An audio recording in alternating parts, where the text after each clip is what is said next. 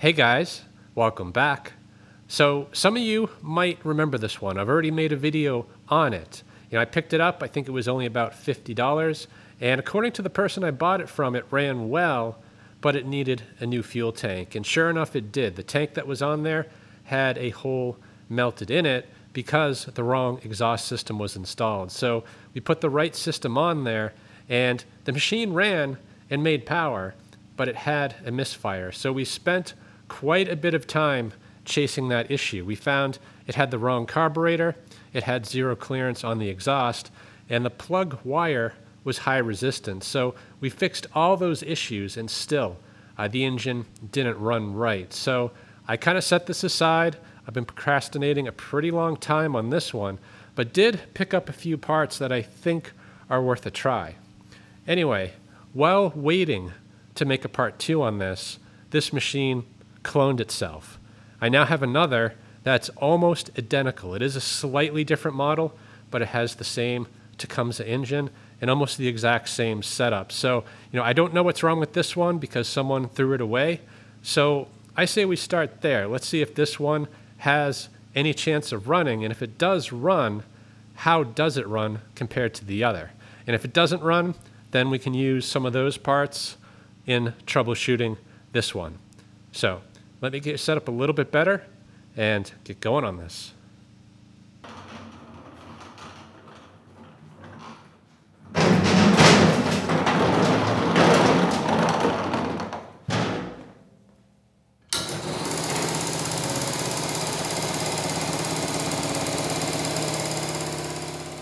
So this is really my first time looking at it. I haven't done anything to it other than pull it over. I wanted to make sure the engine wasn't stuck, and thankfully it's not. But I wouldn't say there's much for compression either. It doesn't seem like we have a broken connecting rod, but yeah, something isn't quite right there. So I do want to do a compression test. I guess before I do that, we can just check the basics. The tank, I believe, is empty, but there is a pretty bad smell coming from it. And it looks like part of the cap fell in. So that is something we're going to have to deal with. I believe there is a fuel valve on here, which was left on, so that is not a good sign. As far as the carb goes, it doesn't look too bad from the outside. Throttle plate's not stuck, and the choke moves. Let's check the oil real quick, see if we have any.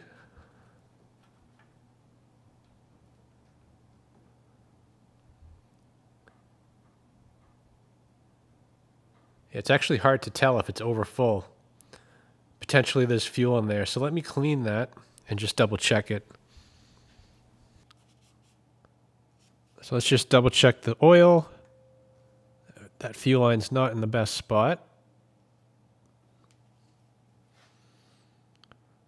And it looks good. We're right at the full mark, maybe a touch below, so good.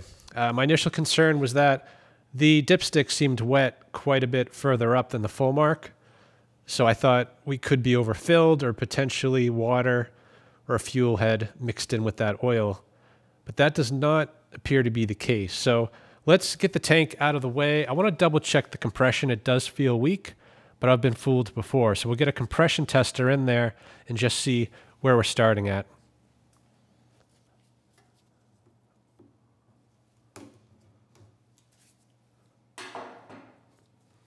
This line is fairly petrified, so most likely we're going to replace it.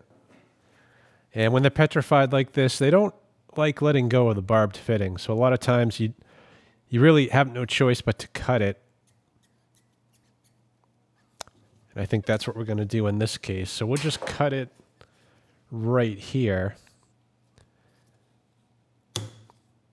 And when we put it back together, we'll run some new line. I guess the good news is there's no fuel in the line, so potentially the carb's in good shape.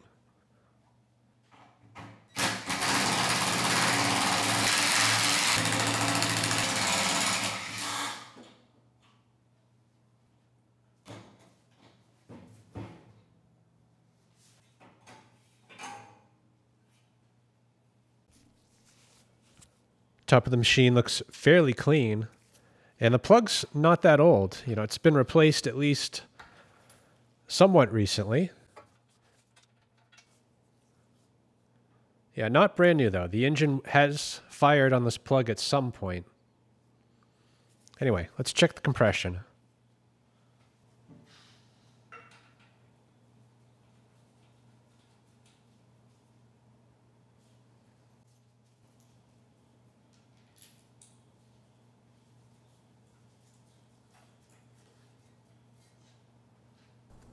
So what do you think we're going to see here? The other generator with the same Tecumseh engine came in at about 70 psi. This does have a compression release, so usually around 60 is what we should see. You know, in this case, I'm thinking it's going to be pretty low. So let's see if we can free this recoil up.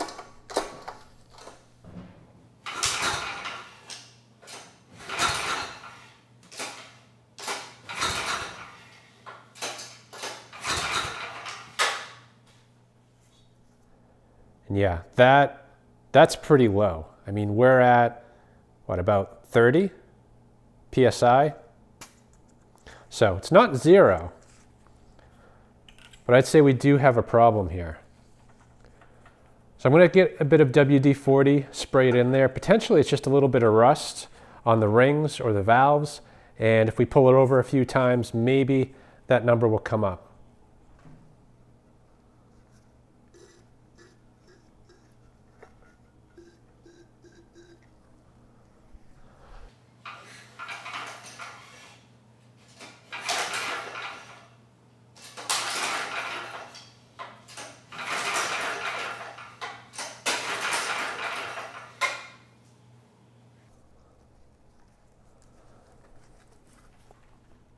All right, let's try it again.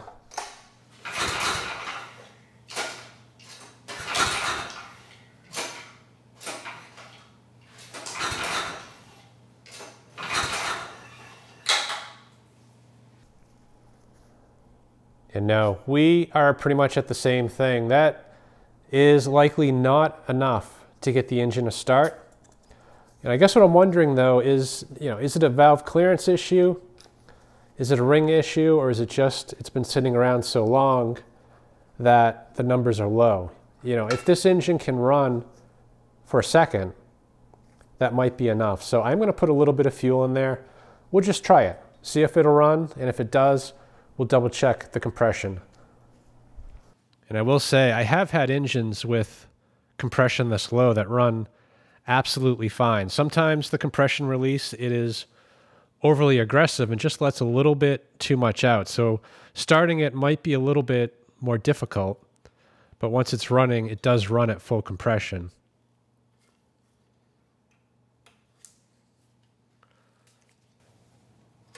So we'll turn the ignition on, the choke. I'm not sure which is which here, so we'll put it somewhere in between and give it a pull. Wow. It's going to run.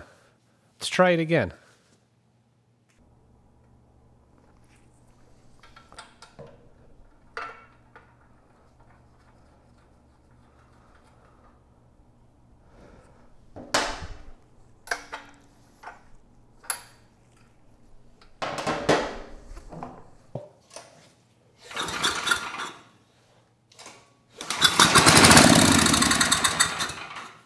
Nice.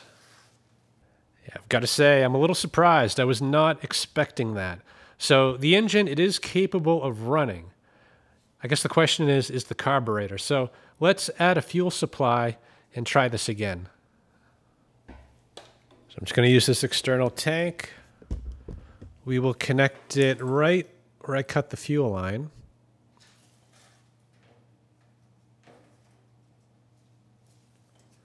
Turn the fuel valve on and see if it accepts fuel. And it is not accepting fuel. So the needle and seat, I would say, are stuck, or maybe we have an obstruction somewhere in the fuel line. So it's not going to run like this. So I'm going to take the airbox off, and instead we'll just feed it some starting fluid, try to keep the engine running a little bit longer. Then we'll double check the compression.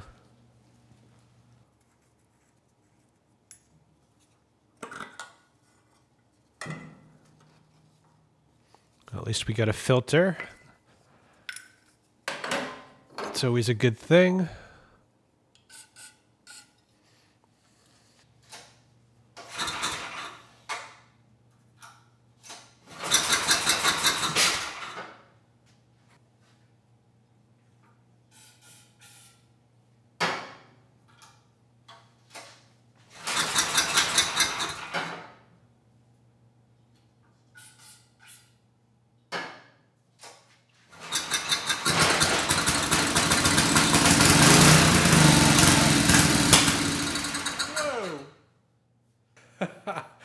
This one backfires like the other one.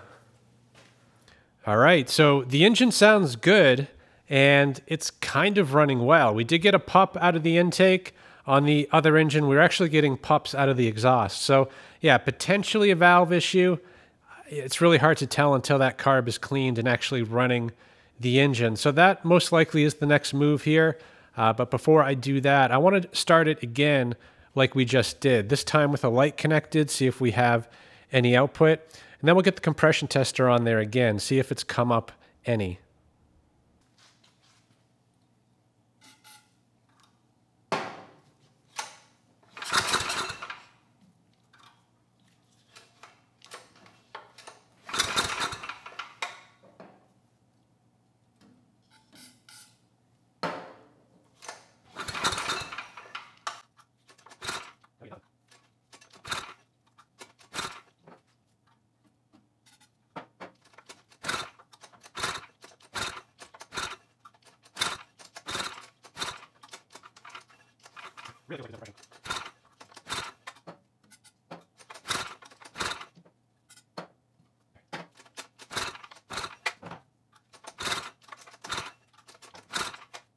Nothing.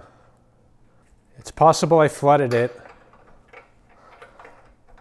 or maybe the compression dropped. Plug doesn't look that wet, so I'm going to add a little more fuel directly here.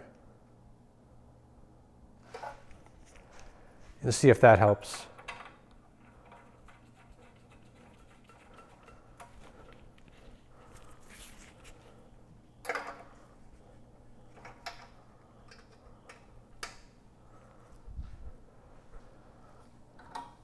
So we'll do choke open.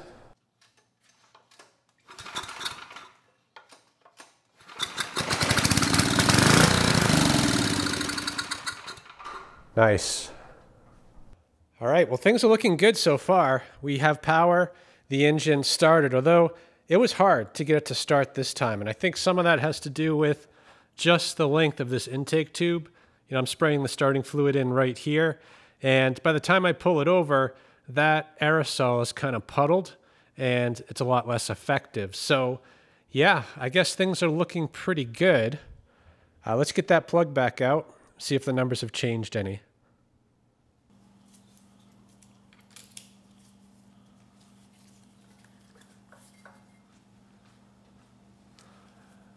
All right, let's see what we get.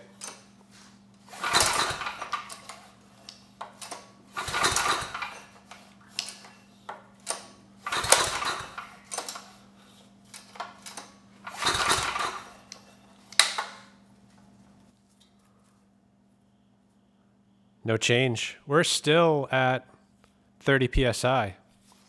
So that's interesting. I'm not sure what to think of that. And I'm really not going to know what to think of it until we get the carb cleaned up, get it running on the carburetor, and then we'll put it under load, see if it's down on power or if things are running well. So we'll just start here by getting the airbox base plate off.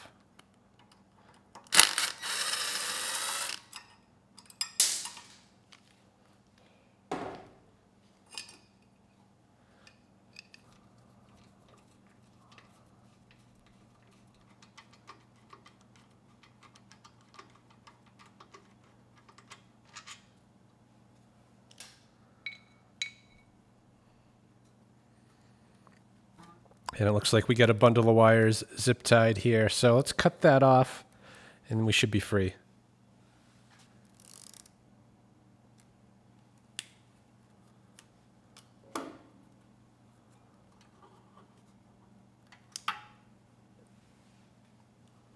So although the carb definitely needs to be cleaned, I'm going to keep going here because I think we do have issues with the valves. You know, when pulling the engine over at a slow speed, I should hit a compression stroke. Even with an aggressive compression release, the recoil should stop advancing, but it never does. So we have high leak down and that compression is going somewhere. And I'm willing to bet either the valves are misadjusted or potentially we need to lap a valve in. So I'm going to get the intake manifold off. There's just two T30 Torx screws right here, or Torx bolts. We'll get this out of the way, and that'll give us access to the valves. I guess the question is, do we need to get the exhaust off in order to get this manifold off? And I don't think it's going to matter too much, because if we find the valves are tight, then we need to pull the head, in which case the exhaust needs to come off because the bracket on the top of the exhaust is actually attached to one of the head bolts. And you can't get the head off with the exhaust installed.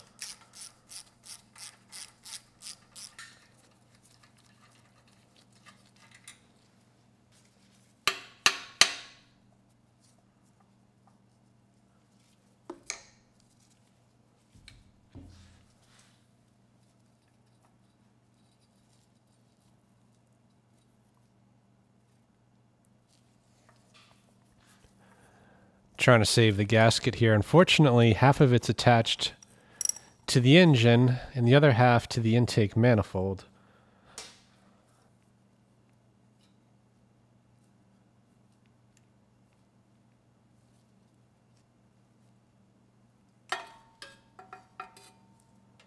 Saved it.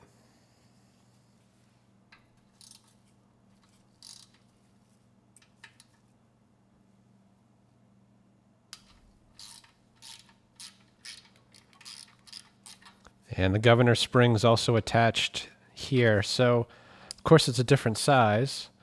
So let me get a different socket. That just means we're going to have to reset the engine speed when we put this back together.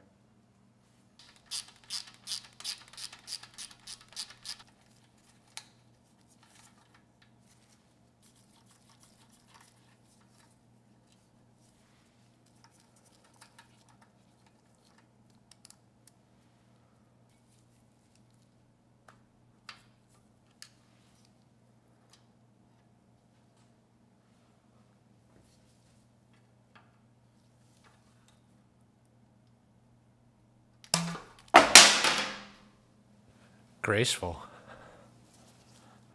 I'm going to rotate the engine. The intake's on the left. The exhaust is on the right. So we want to find the compression stroke. So we pull it over until we see the intake open, which is right now. If we keep going, it'll close right there. And then the exhaust is getting bumped. So that's the compression release. If I go a little further, we'll be at top dead center, which is right there. Now, I haven't looked up the specs yet on these valves. Usually on the flatheads, though, they are pretty generous. You know, I'm guessing at least 0.010 of an inch. So let's start with the intake. And actually, it fits fine. The exhaust does not. And a lot of times, the exhaust clearance is larger than the intake. And 0.010 does not fit. So let's try something a little smaller. How about an 8? 8 does not fit. 0.006 does not fit. Let's try 0.003.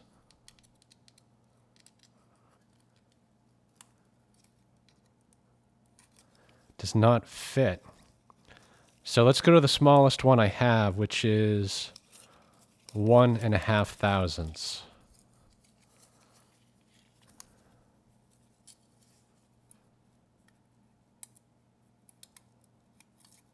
No, doesn't fit. So we either have zero clearance on that exhaust or very close to zero. And that has to be corrected. I'm sure that's why the compression is low. And that's kind of the big drawback, I guess, on a flathead engine.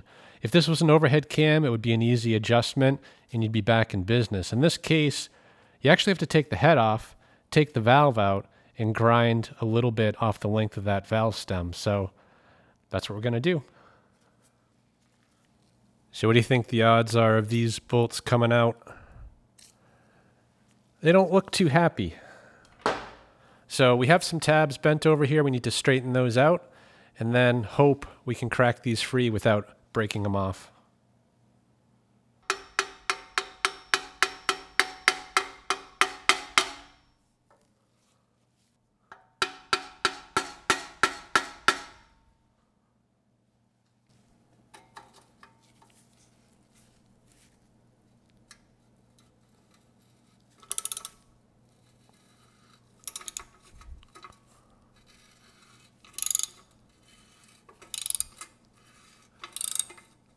This one's coming out pretty easily.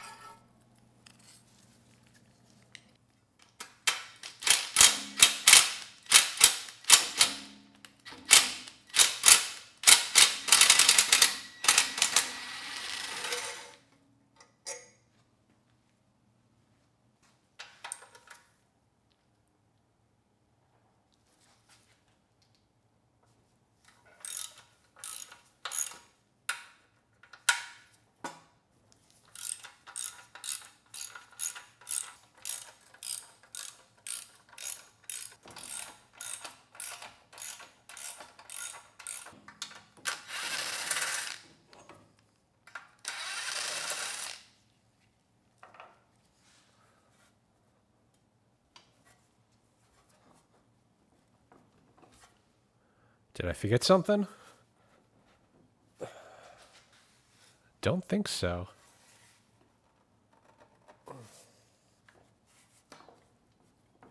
But it's not coming off.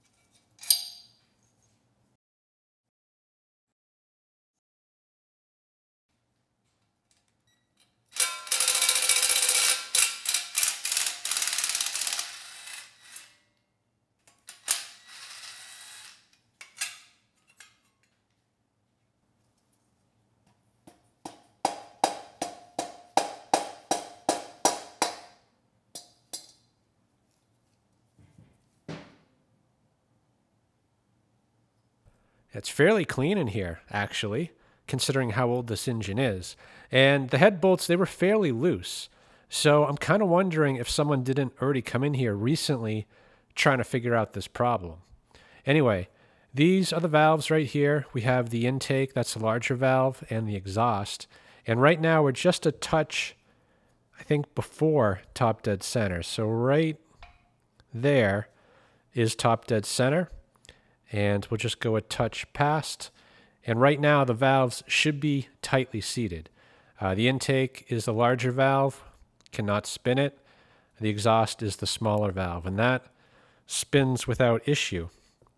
So yeah, the exhaust valve, it's not fully closed, and that's why we're having the low numbers. Anyway, we got to get the valves out. I'm going to lap them both in. We will take some off of this to get the clearance we need, and then clean things up and put it back together.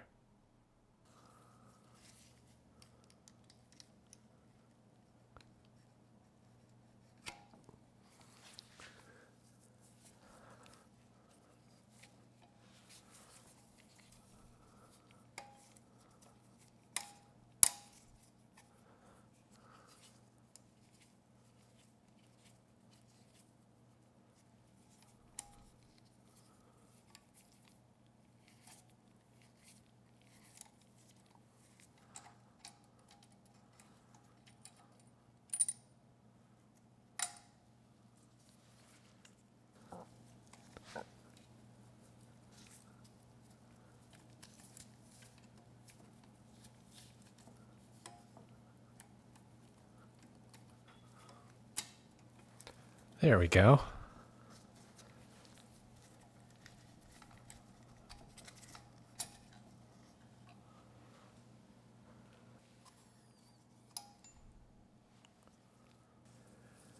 The valves look very clean. I mean, considering the age of this engine, I don't think it's had a lot of hours, or maybe it was recently serviced. I mean, there's only minor buildup on the intake, and same thing with the exhaust. So these will clean up with minimal effort.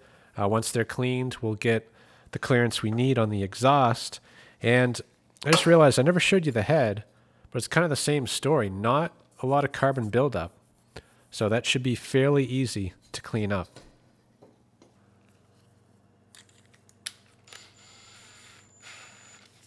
So a piece of Scotch-Brite and a bit of WD-40.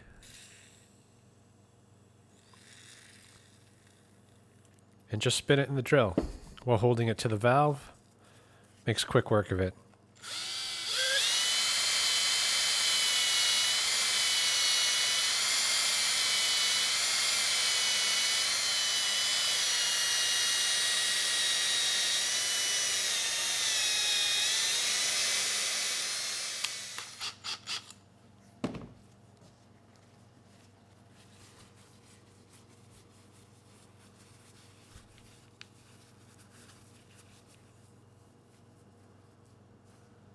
That's good enough. The intake's going to take a bit more work because it does have some buildup on it.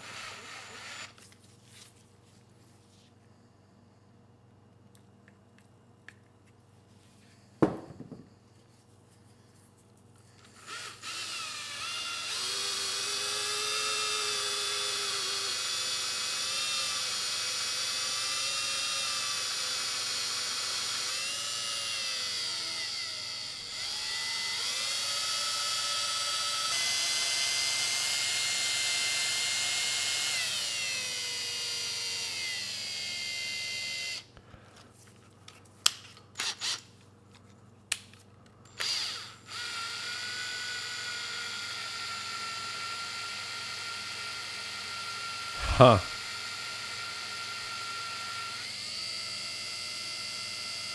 Intake valve looks bent. I think we're okay. Thought the intake valve was bent, but I think it was just the way the chuck on this drill was holding it. See there, it clearly looks like it's wobbling if you look at the stem there.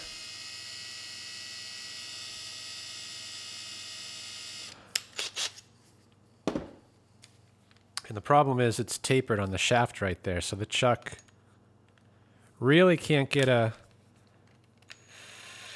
accurate bite on it, but this one does better. You see how it spins nice?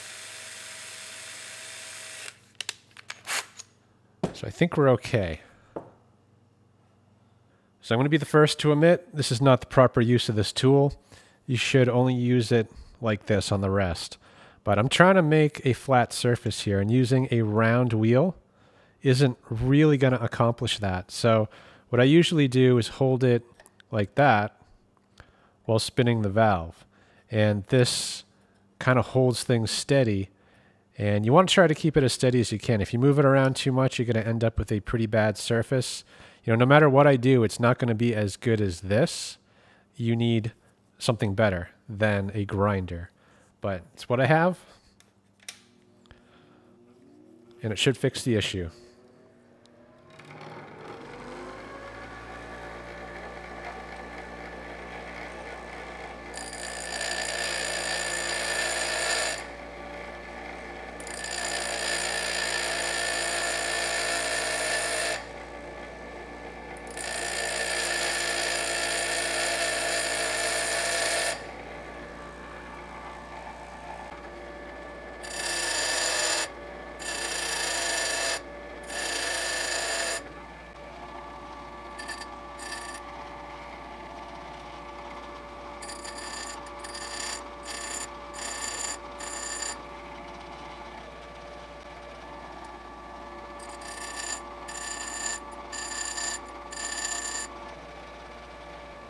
So I've been taking my time every few seconds going back to the engine and dropping the valve in and checking the clearance.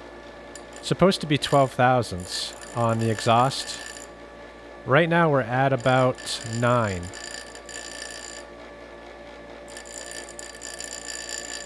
So you got to take your time.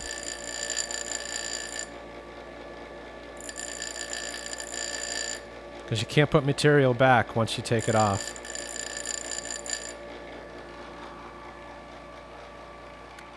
So right now we're at 11 thousandths, actually somewhere between 11 and 12. So I'm not going to push my luck. I'm just going to take the burr off and call it good.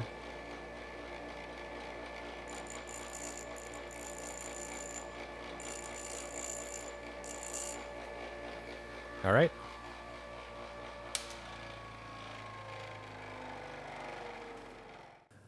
And there's an up-close look at the end result. I think it came out pretty good. I mean, right now we're kind of between 11 and 12 thousandths, which is pretty much perfect. And the intake, we actually don't have to touch. This one is supposed to be 8 thousandths, and currently it's at 10. So it's a little bit over. You know, there's no adding material back. When the valve's lapped in, it actually might take away a little bit of clearance, bringing it closer to spec. But either way, you know, if it's a few thousandths off, it's not the end of the world. But if it's 0, which is what this was, then it's going to cause a problem.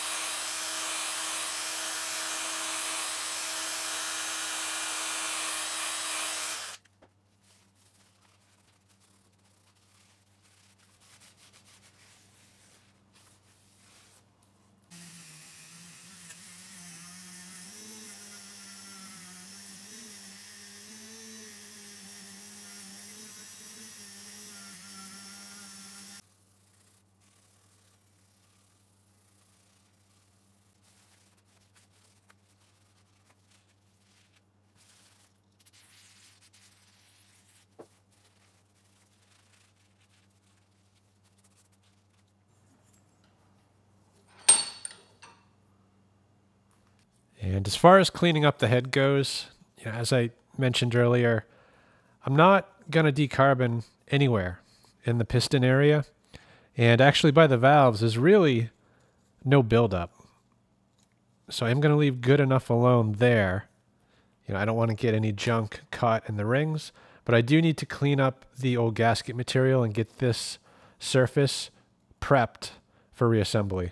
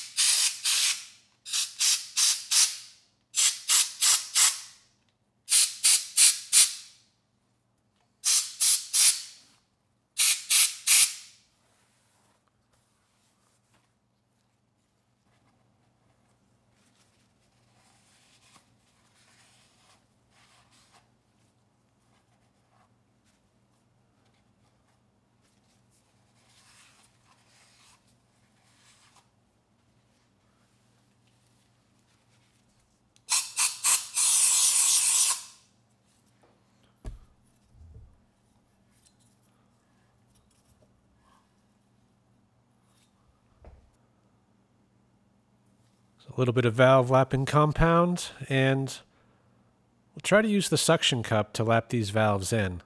The last Tecumseh I did this on didn't like the suction cup, so I actually bought a new set because they were getting kind of petrified. So hopefully the new set works better.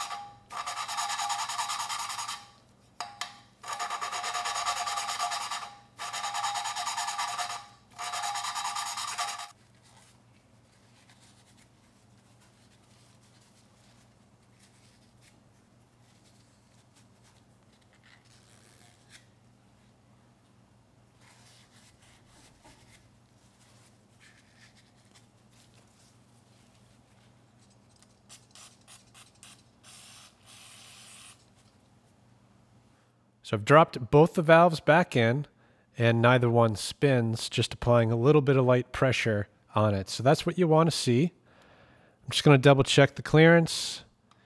The intake is exactly at 10 thousandths. The exhaust, 10 thousandths fits in there just fine. The 11 fits with quite a bit of drag. So we're actually closer to 11. Which is fine. I'd rather have it a little bit on the tight side than take too much material off. Anyway, let's get the springs on. We'll close this up, and double check the compression.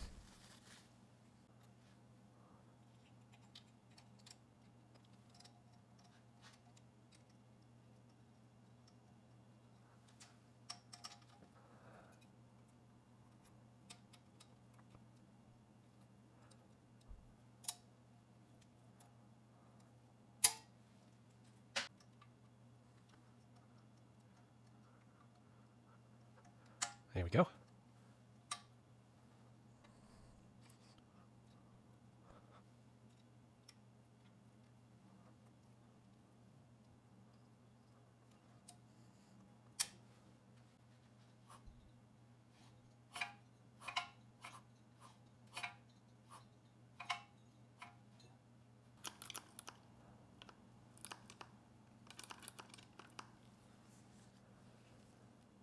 I'm going to reuse this gasket. I did order another one just in case, but this one came off clean. So I think we'll be okay. Worst case, when I do get the other gasket, we can just swap it out.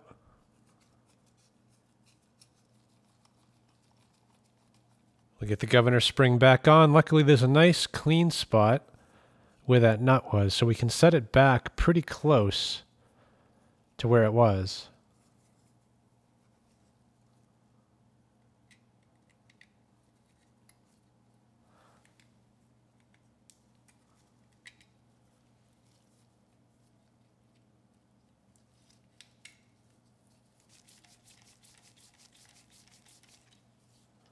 That's close enough. We can fine-tune that later.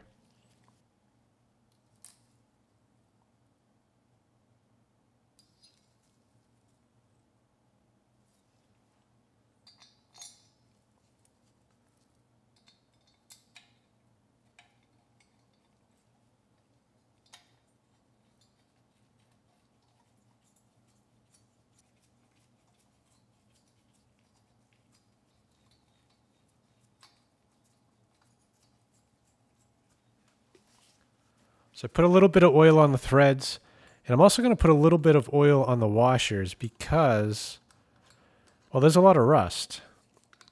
When I torque down on this, I don't want the friction from the rust changing the torque value too much.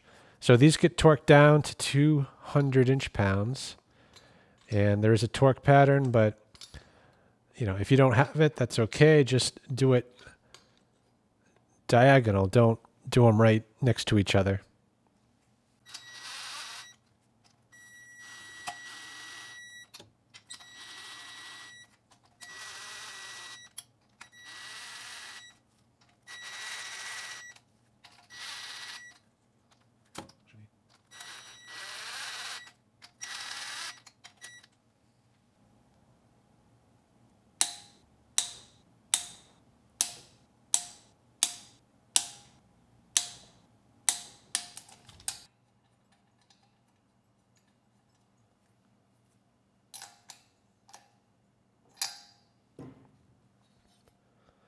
So let's spin the engine over, see if we actually build compression where the flywheel stops advancing. And we do. So it wasn't doing that before. I could just keep spinning the engine right through the compression stroke and it wouldn't resist. So that leak down issue is definitely fixed. So before I get the tins back on, I'm just going to take a second and clean what I can off of this machine. You know, this side is actually not too dirty, but there is a ton of aluminum oxide. And this stuff, you know, you're not going to get it completely off, and even if you do, it's just going to come back. I mean, this is aluminum's equivalent of rust.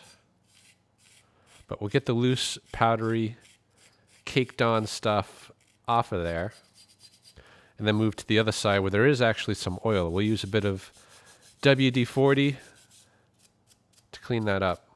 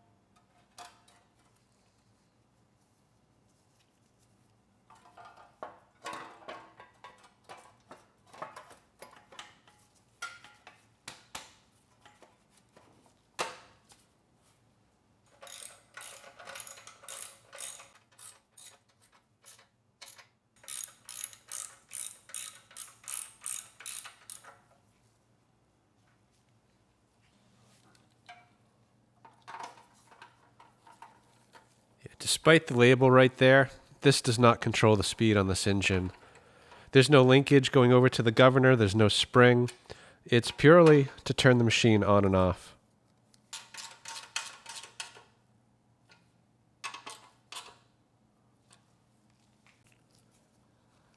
That's bugging me.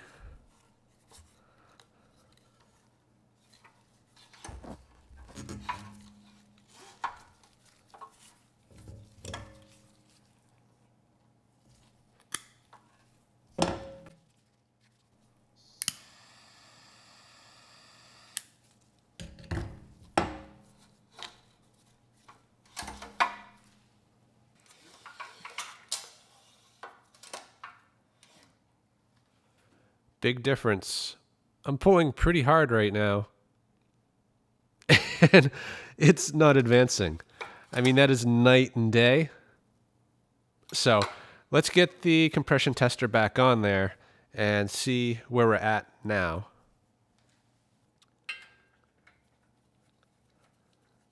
So what do you think? Is it going to be 60? I think so. It feels a lot better when pulling the engine over. And before, we were consistently getting 30, and I think that's being a bit generous. It was actually lower than that, probably closer to 25. So let's put the compression tester there. We'll just focus in on it, and we'll give it a few pulls. Hopefully we get 60. One pull, we're at 40, 50. That looks like 60 to me. And yeah, we're exactly at 60 PSI. So this engine should run quite well, I think, now. You know, the way it was before, it would have been severely down on power. And most likely when the engine warms up, you know, that clearance would have gotten even worse on the exhaust and the engine may have stopped running altogether. Anyway, we need to clean the carb. I think before we do that, let's just get the intake manifold back on as well as the exhaust. We'll get the carb opened up, see if we can save it. And if we can, we'll bolt it back on and try this thing out.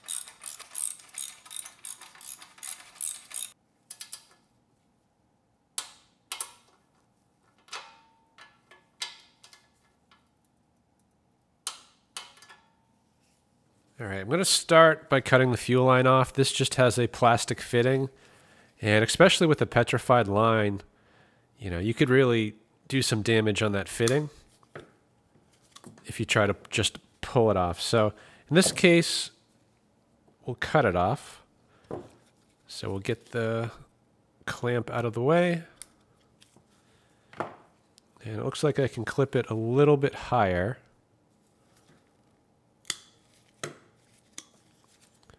And then, actually, I think slicing it with a razor might be the way to go here. Otherwise, you can use the side cutters and kind of nip away at it. But let me try the razor first. And of course, the razor can cause damage as well. So, go easy.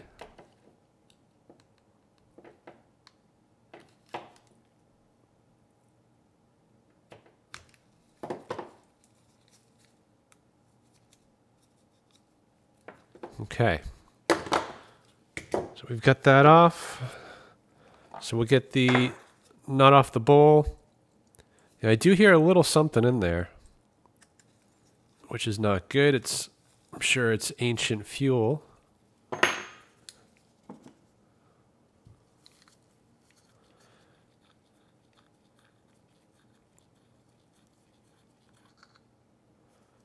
So this is an adjustable jet right here. We'll just leave that exactly where it is for now.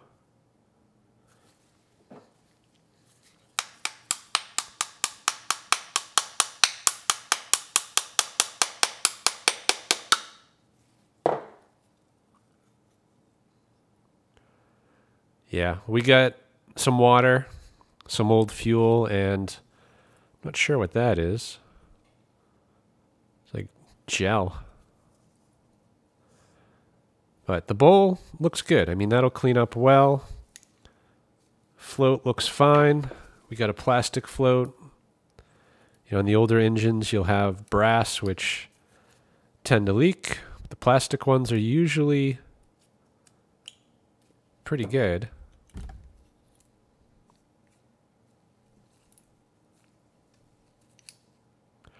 So yeah, things are looking pretty good in here. There is an emulsion tube. It is removable. I usually don't remove them because the plastic tends to get brittle, and I crack them pretty easily. This one actually might be brass, but I'm going to leave good enough alone. If it does not run right, we can always come back and pull that out. You know, it's not a big deal. We also have an adjustable needle here for the pilot circuit, so let's just check where it is now. That's 1, 1.5. So we'll get that out. I'm actually surprised this didn't take fuel. So we'll double check the fuel inlet just to make sure it's not clogged. Yeah, that's mostly it. So let me test the flow here real quick. I'll probably use the vacuum pump. We'll try to basically pull a vacuum, and it shouldn't. You know, it should allow air through the seat. If we build vacuum, then we know we're clogged up. So we'll connect one end right here, and the other end to the vacuum pump. Right now, I'm just going to block the output. You can see we're pulling a vacuum and we're holding. So when connected to here, when I pump it, we shouldn't pull a vacuum. But you can see we're actually pulling a pretty decent vacuum. It is bleeding off,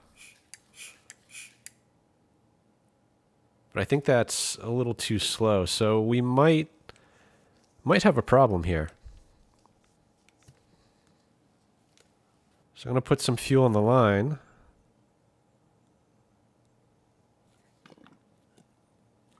And see if it comes out. Should be coming out right there. And it's definitely not. So we are clogged up. And that might be an issue because this does have a rubber seat or neoprene seat. And it might need to be replaced if we're going to clean that up properly. But let me just try right here. I was going to say with a zip tie, but I can see down there without issue. So I don't think that is the issue. You know, we could try blowing some air through there in that direction. So yeah, let's give that a try. See if it clears it up. I was going to say you could use carb cleaner. That would clear it up, but it would also destroy that seat. So we can't do that. Ah, there we go.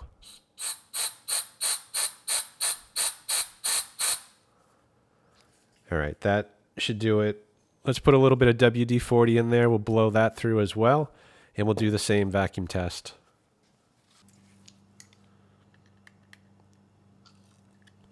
Actually, we'll probably skip the vacuum test and just go back to the fuel test. And I can tell we got flow, just a bit of WD-40 going in, and it's coming out in the carb. So yeah, that I think solved the issue. So there's really no need to put fuel through it.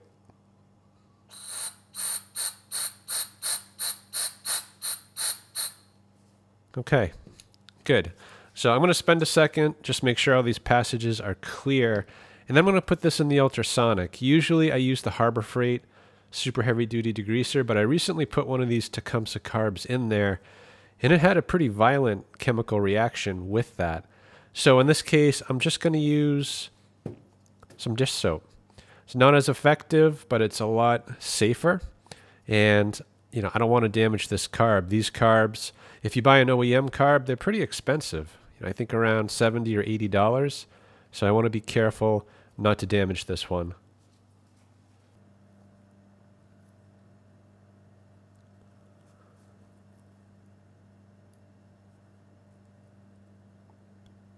So besides the clogged inlet and the junk that was in the bowl, I mean, this carb is actually pretty clean, all things considered. You know, most carbs with water in it would have rusted.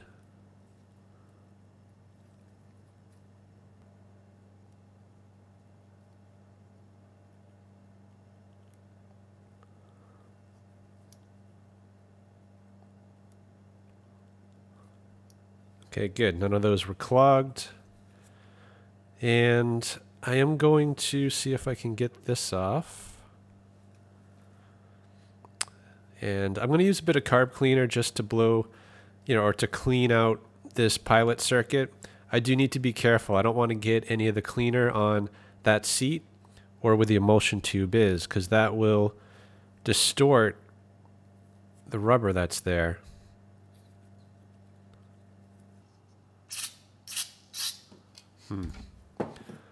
Might have a blockage. I should see that coming out, those little holes right there, and I don't.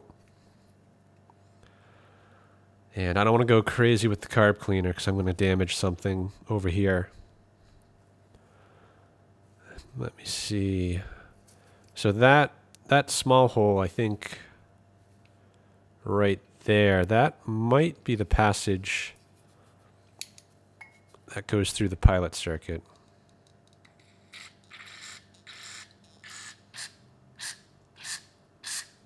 Yeah, I think we're okay.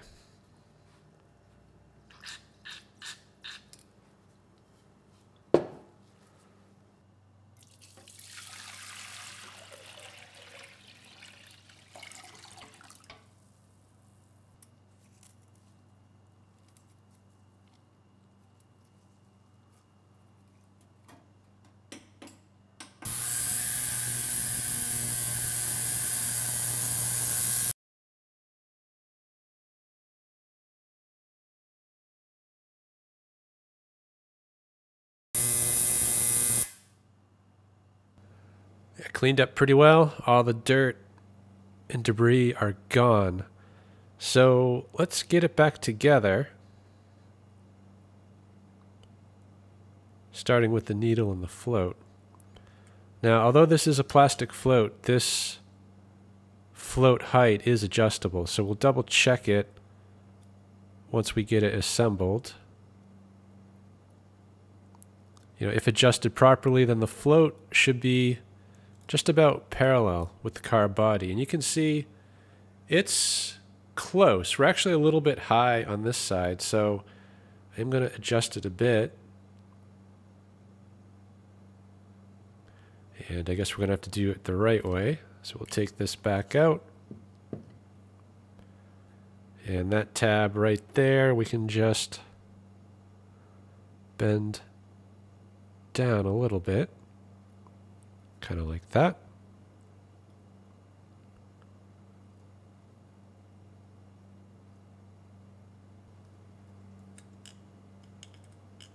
Yeah, it's nice that this float height is adjustable. A lot of the newer carbs, you cannot adjust that. This carb also has an adjustment on the main jet, which again, on most carbs made today, you don't have that. So yeah, we're pretty close. I think I'm splitting hairs at this point. I think this will be pretty good. So we'll just get this O-ring back on.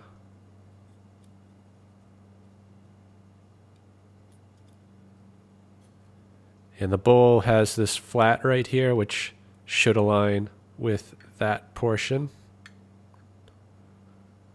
of the float. If you don't align it, then the float's going to be obstructed and things aren't going to function the way that they should.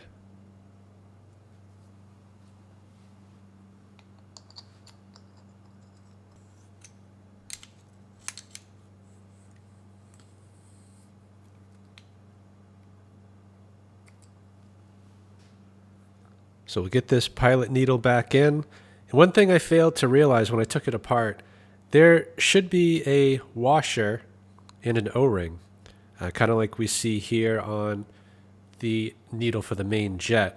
And when I took this apart initially, both this washer and the O-ring had stayed behind. So I had to fish the washer out of the ultrasonic because it did release when we were cleaning it.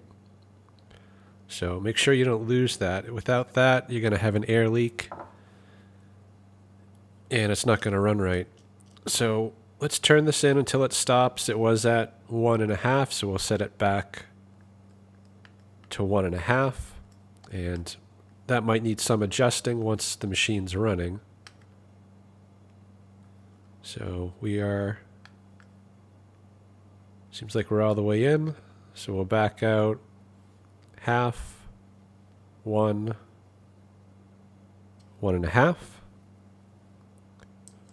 And then this is for the main jet. This one was close to 1 3/4.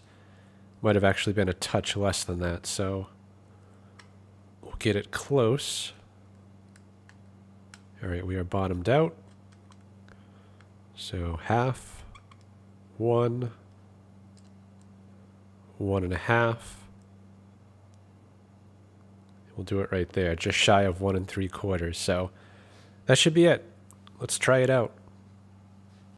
So I'm wondering if we should get a fuel line on now. Yeah, we got plenty of room. We can put that line on later. You know, for now, anyway, I'm just going to be putting on a short piece of line for testing.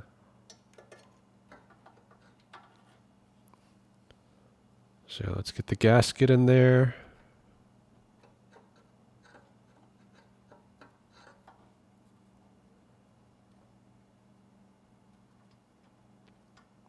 And try to line things up.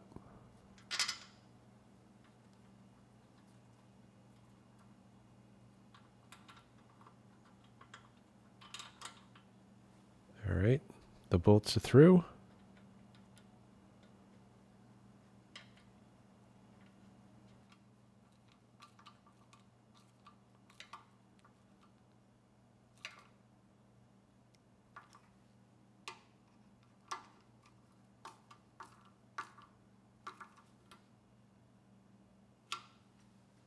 Almost forgot, we need to bend these back.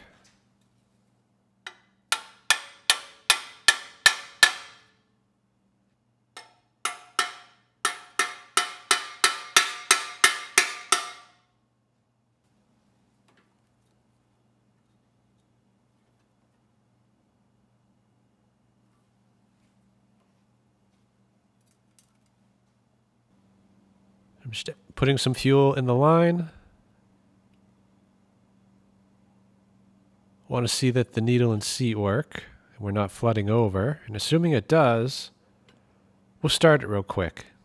You know, the air filter's not on, so it may not run perfect. I can adjust the jetting, but, you know, we'll just get it running good enough to see that we're out of the woods on this one.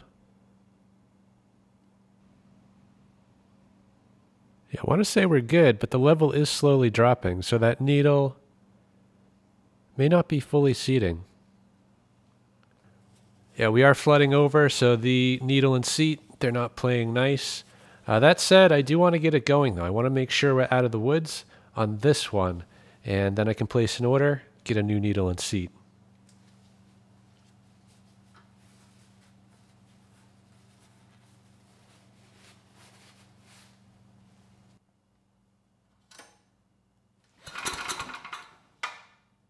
Choke on.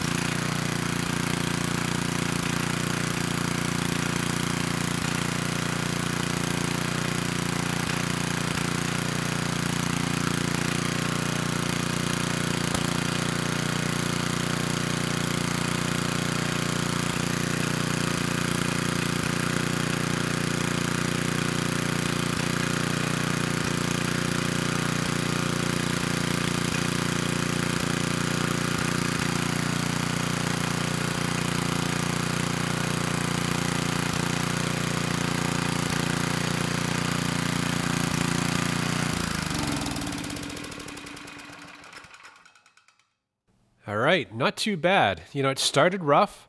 The jetting was a little off, so I had to adjust it. Things smoothed out quite well.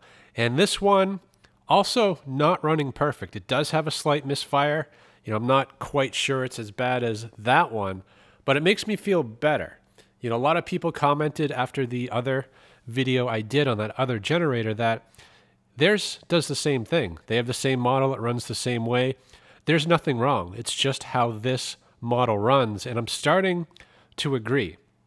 So I'm really curious how this one's going to perform under load when compared to the other one. You know, I'm expecting it's going to be about the same. So let's finish this one up. We'll get both of them outside. We'll put both of them to work, and hopefully they perform in a similar manner. I guess this one's earned its oil change. So we'll get it changed now while it's hot. Wow, that was on there. And I'm going to make a mess, aren't I? Let's get the forma funnel.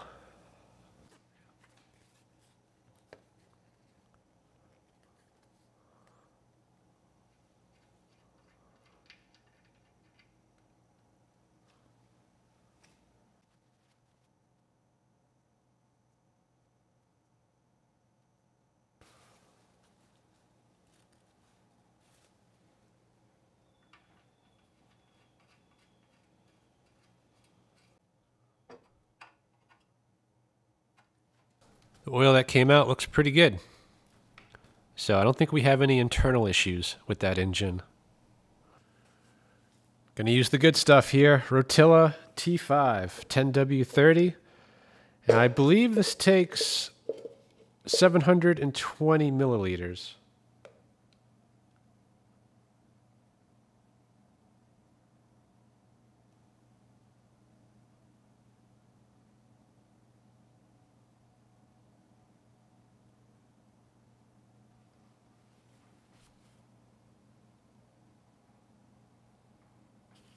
Yeah, I think we're right there.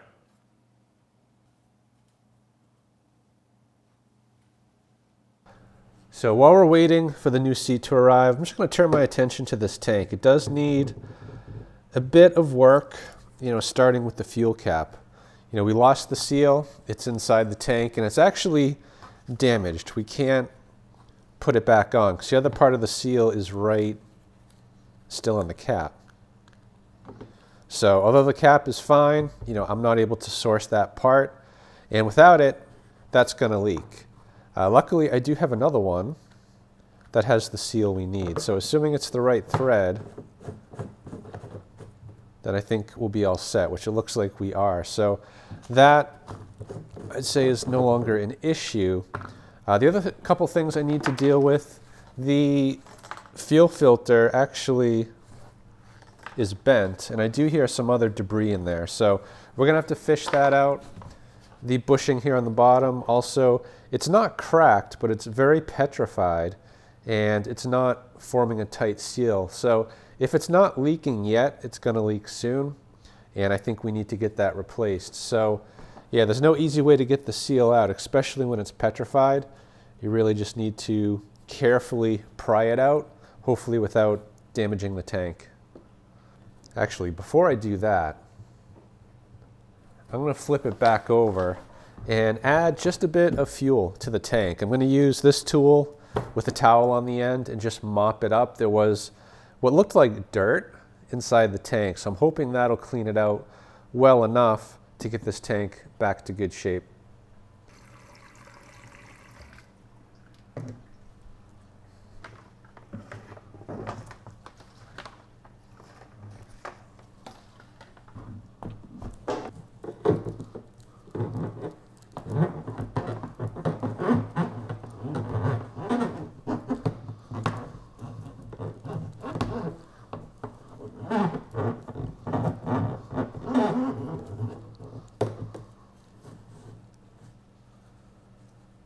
Yeah, a little bit of dirt came out, not as much as I was thinking, but we'll do that a few more times, just make sure that we're clean in there.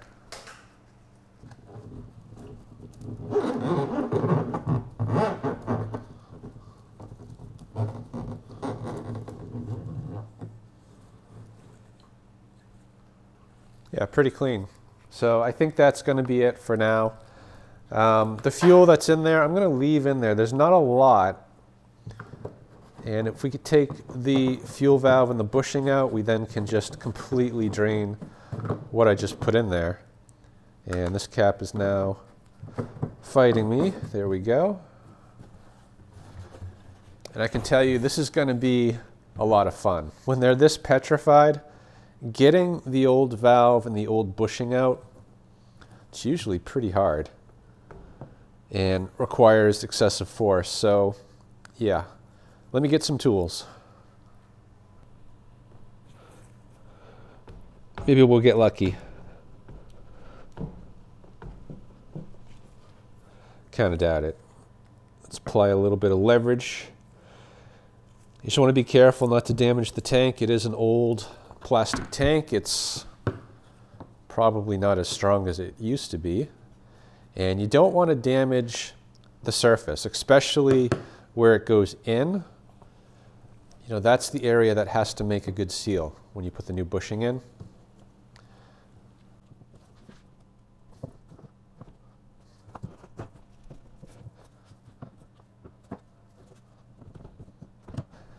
It's actually kind of coming out.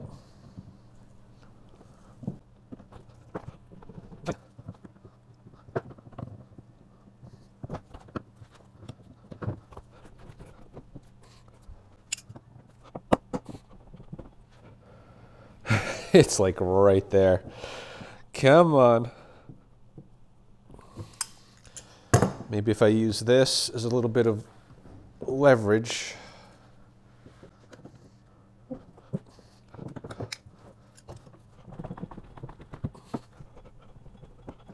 So close.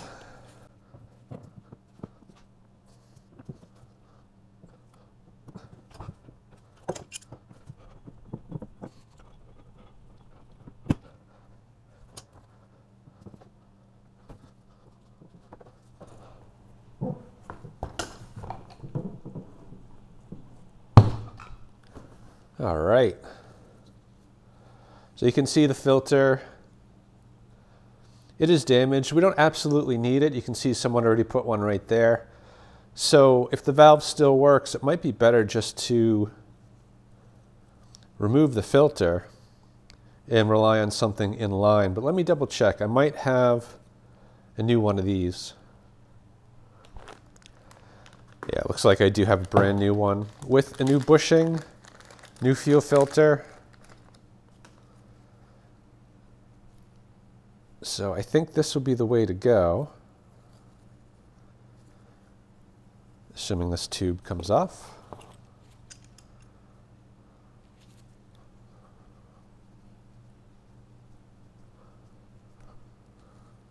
Yeah, it's like the same exact thing, it looks like. So I'm going to spend a second, just clean this surface up and drain out what fuel is left in there. Then we'll install this new fuel valve.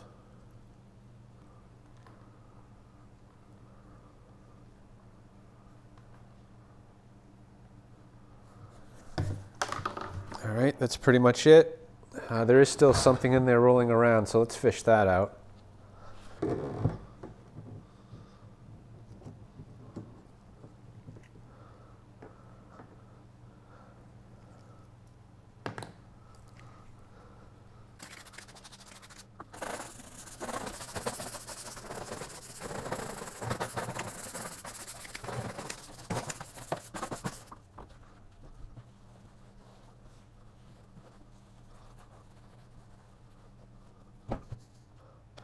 To get the new bushing installed, you're going to need a bit of oil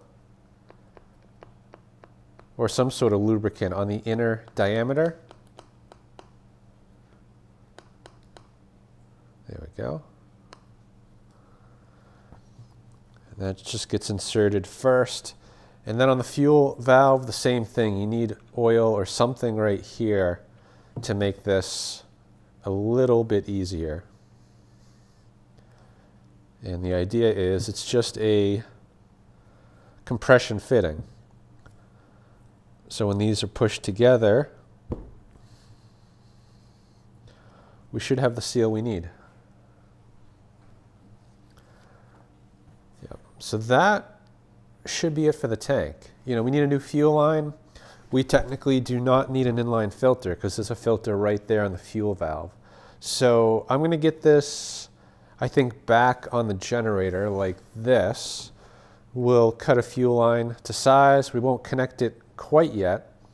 And once we get the carb fully fixed, you know, we can make that final connection.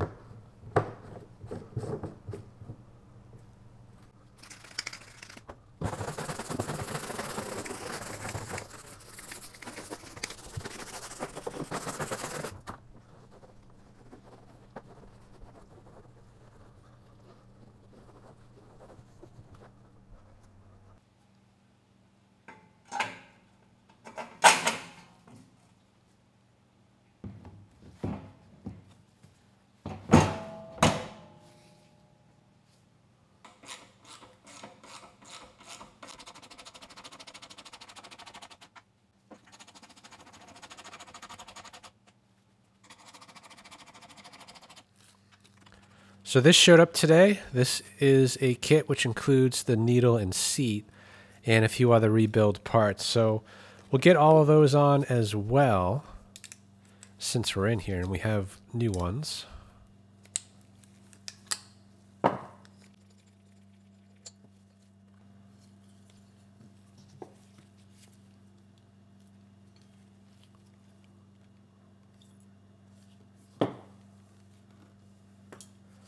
So to get the seat out that's in there, in the past I have used just a screw. You know, it's something everyone has. You just literally screw it into the seat until it gets nice and tight and then pull it out. There's also a Tecumseh tool which has the equivalent of a crochet hook, which does the same thing. But this usually works. So that is the seat right there. And let's just take a look down where that seat goes, because the seat has to seal not only on the needle side but on the carb side. You know, so potentially there could be some debris there. You know, in this case it's kind of hard to tell, but I would say given that we had a blockage right there, might be prudent just to spray that out, maybe run a Q-tip through it and make sure that that is clean before putting that new seat in there.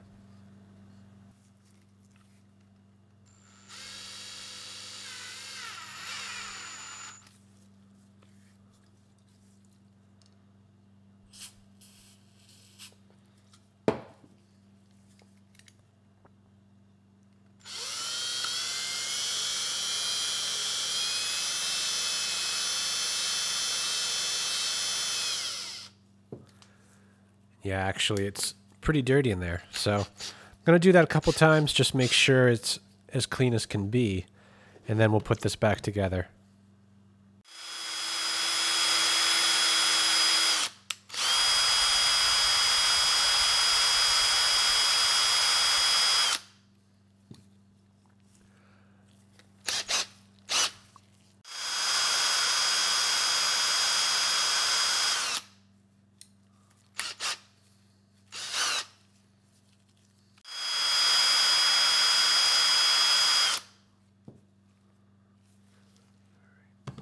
Just take note, both sides of the seat are not the same. One side is smooth and the other side has a rib on it. The rib goes down, and to insert it you can use a drill bit of the right size or this tool, which does a little bit better job because it holds the seat so it doesn't flip over while installing it. And you just push it in until it bottoms out. And in this case, it's not going down very easily, so let's push it a little harder. Oh, there we go. So the seat is installed. So we'll set the old seat aside, and we'll get the new needle.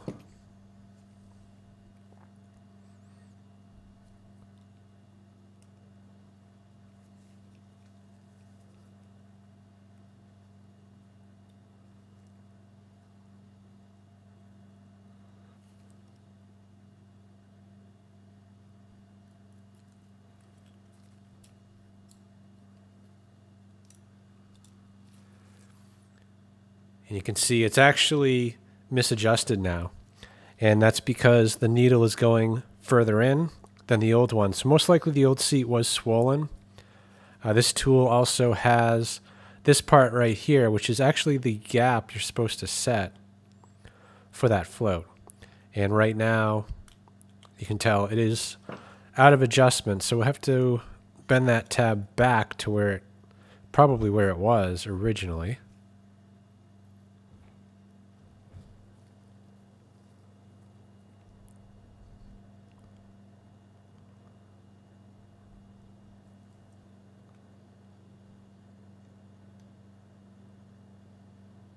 Yeah, we're right there, so I'm not gonna tweak that anymore. I think it's good enough.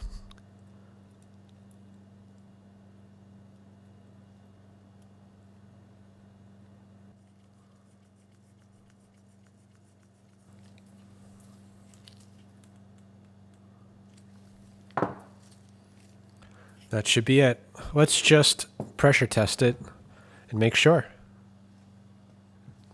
Actually, I think a better test would be just to fill the bowl like we did last time. Keep an eye on the fuel level. It should stop accepting fuel, and it should not kind of inch down like it was before. And this is probably a better test too, because gravity-fed systems, they don't see much pressure, less than 1 psi, and that Mighty-Vac gauge really doesn't measure anything less than 2 psi. And even something like that could push past the needle and kind of give you a false sense that there's a problem. And in this case, the fuel line is right there, and it's not advancing like it was before. So I think it's safe to call this one fixed. So I'm going to pause it here. I'm just going to get it back on the machine, and I'll meet you outside. All right, I think we're pretty much ready to go. And I can confidently say my neighbors, they're not going to like me today. You know, these 10-horse engines, they are quite loud. And I'm not testing just one today. I'm actually testing 3. They're all 10-horse Tecumsehs. The one on the right is a separate video. You'll see that soon. But the one on the left, you've seen before. This is the one that is misfiring, I think, severely compared to the others. Now, they all misfire, especially without a load, but once it's under load, it should smooth out. So that's what we're going to be looking for in that machine today, as well as this one. Now, getting it under full load, 5,000 watts, is actually going to be a bit of a challenge. The load bank, it's wired for 240 volts. You know, that said, it actually breaks it out into the 120 legs. And to do that, you need a neutral. And this generator, as well as the other one, it does have 240 out there on the bottom, but it's 240 only. There is no neutral. So I can't use the load bank, and there's only 2 plugs on the 120. And these cords are only rated at 15 amps each. So when pulling the max, we're actually going to be putting 21 amps through each cord. So we don't want to do it for long. Anyway, let's get the engine started. We'll double check the engine speed. We might need to tweak some of the jetting on that carburetor. And once we have it dialed in, we'll bring on 3,000 watts, see how it does, and then we'll bring it up to 5,000 watts.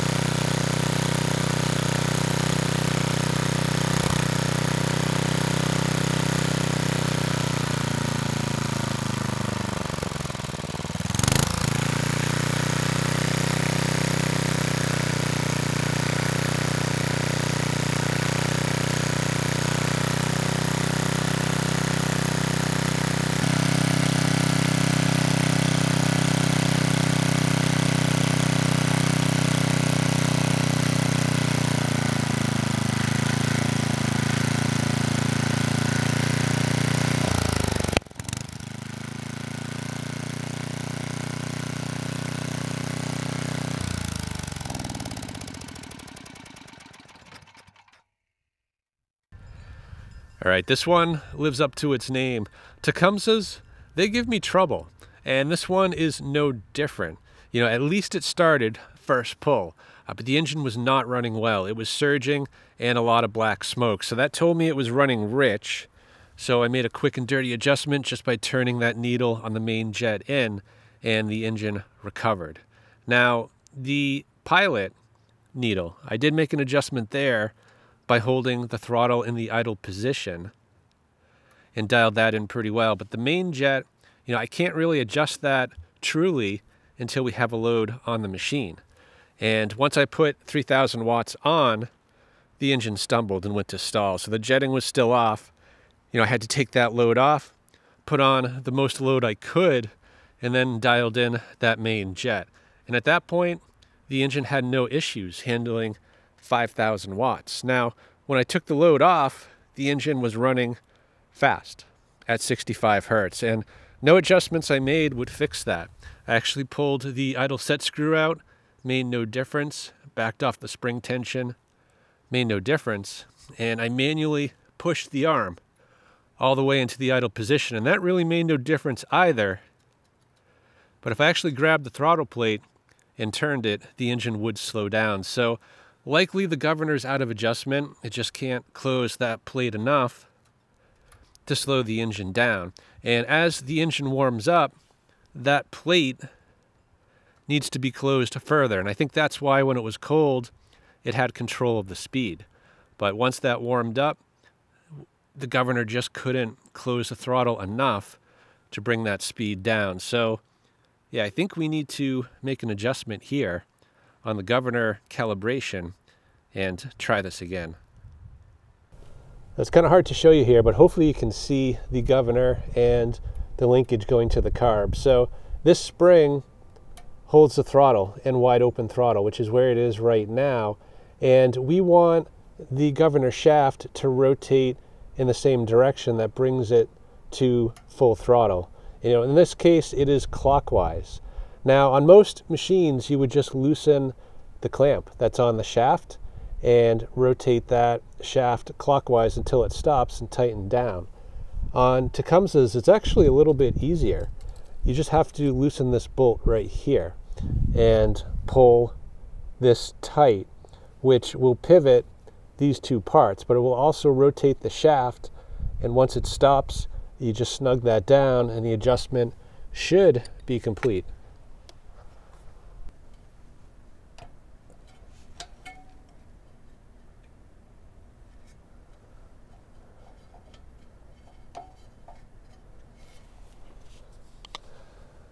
So you see how that moves, and we just tighten it up, and hopefully that'll do it. It should.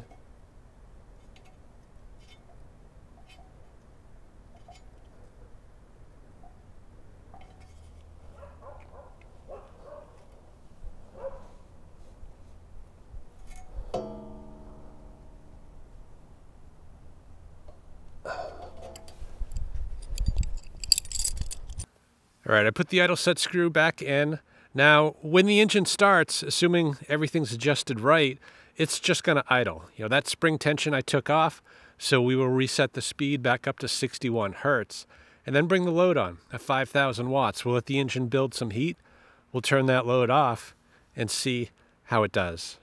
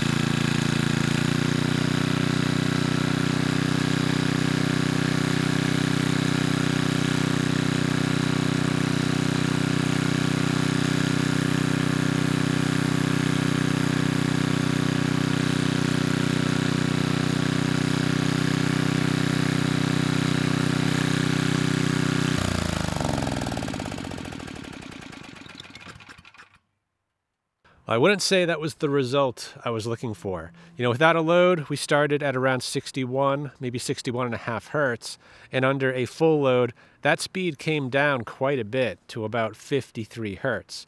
Now, despite that, I did see the throttle plate moving, like the governor was reacting. So, I think I need to increase the spring tension to fix the issue. The problem is, if I do that, then the engine's going to be over revving without a load. And the more I look at this carb, the more I'm kind of suspicious of it, because right now I have the idle set screw all the way out. And when holding the throttle in that position, we're not even that close to idle. It's still running at almost full speed. So I'm thinking maybe there's something wrong with that throttle plate. And, if you look at these other machines, that idle set screw is quite a bit further out. And if I hold this in that position, that machine idles. And the same with that one. That screw is out quite a bit. And the idle position is against that screw. So, yeah, I think there has to be something wrong with that carburetor or maybe the throttle plate. So let's get it off and take a closer look at it.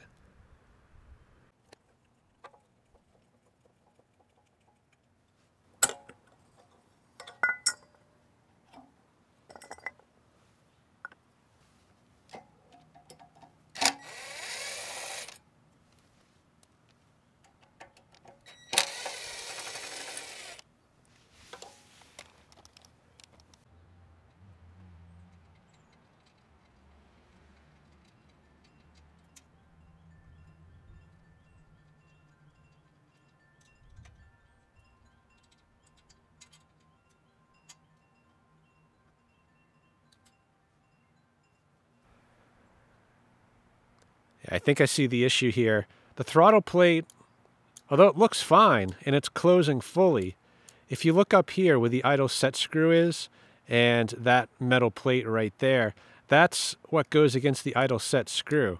And the throttle plate isn't closed until this metal part is right up against the carb body. And if you look at another carb I have, it's a Tecumseh carb, similar design but a little bit different.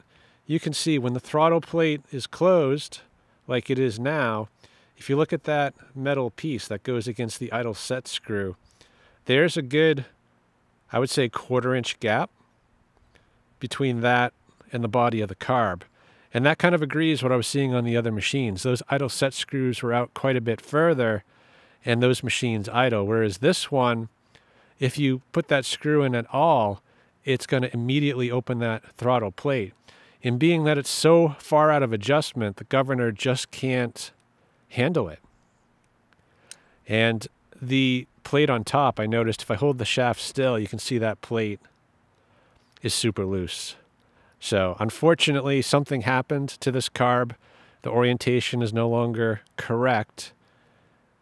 So I think we need a different carb. I guess the question is, do I have one that's compatible with that machine and is in running condition? That I am not sure of. So I'm going to pause it, take a look around, see if I can come up with an alternative.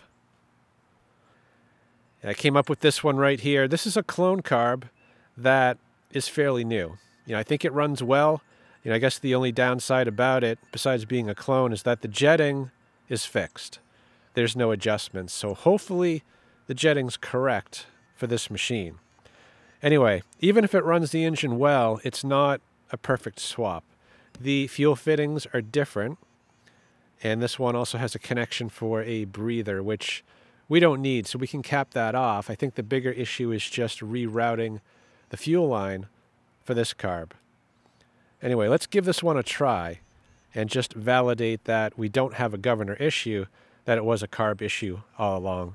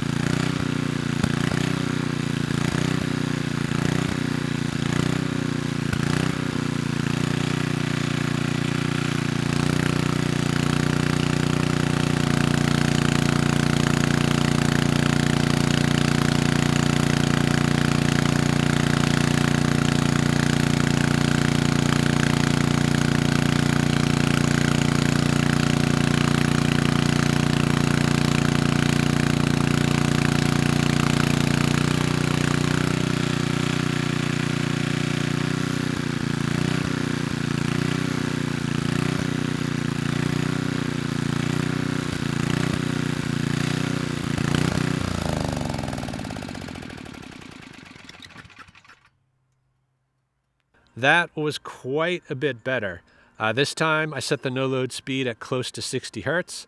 It was a little bit hard to tell because the engine was surging without a load. But then we put a 5,000 watt load on and things smoothed right out. The engine actually sounded great. There was no misfiring, and the engine speed was virtually unchanged under that kind of a load, just below 59 hertz. So this one, with the exception of the carb, I would say is done. So let's drag it out of the way and bring this red one out. I just want to do a quick load test and listen to the engine compared to what we just ran, because this one I think has bigger issues. So let's try it out. Actually, before I drag this out of the way, I'm thinking let's try to get this working right. It's really close.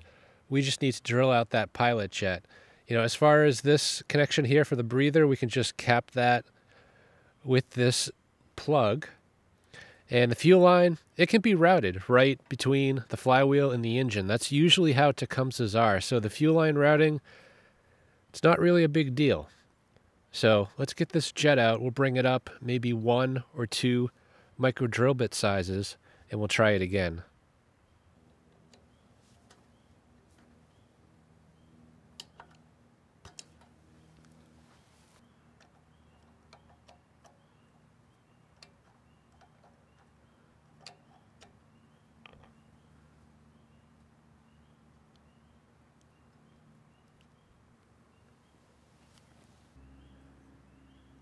So that one's a 77, doesn't really fit. We'll try a 78, which is actually smaller. And that one fits on there quite well. So let's grab the 78 and we'll drill it up one size and try it out.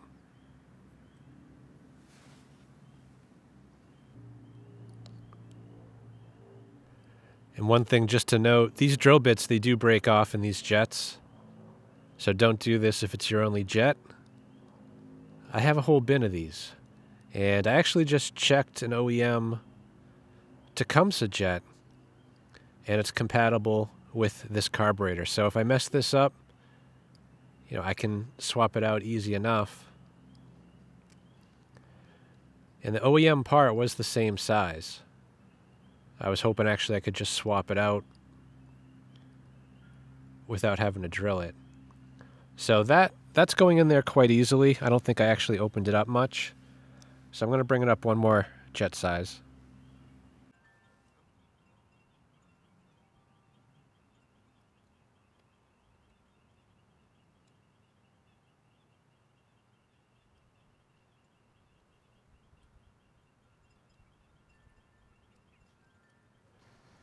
Okay, that should do it. Let's try it out.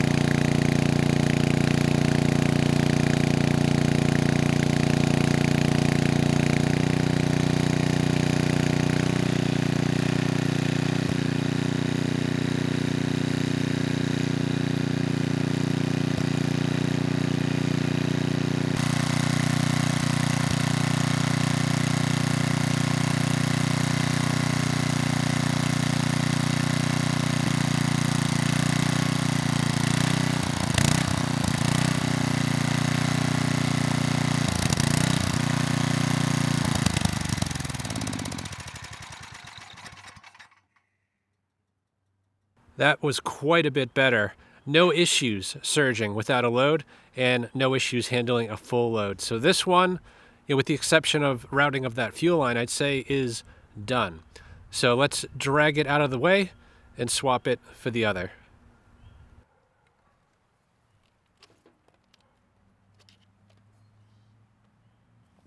And we're just going to lift.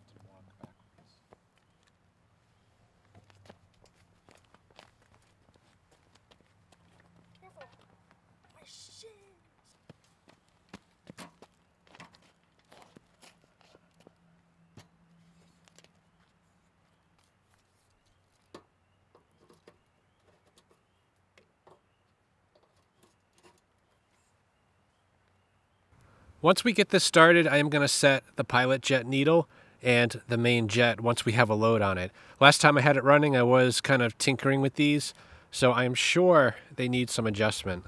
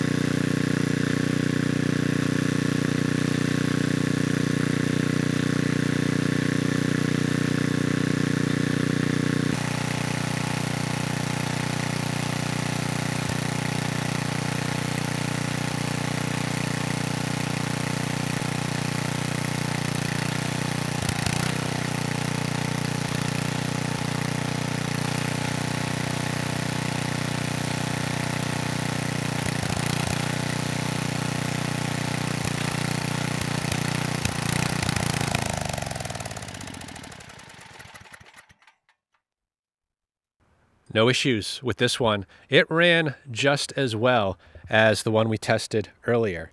You know, both were fairly easy to start. Both ran rough when cold. And as the engine warmed up, they ran quite a bit better. But without a load, they misfired. And as soon as you put a load on of any kind, the engine smoothed out and ran quite well. So, you know, I had planned on digging in on this again and making another video. I actually bought a valve spring, a new valve, a few other parts. But based on this test here, I don't think there's anything wrong. It's just the nature of the beast. These all run like that, including the one behind me. So yeah, based on that, I think we're good. So I hope this video helps someone. Thanks for watching.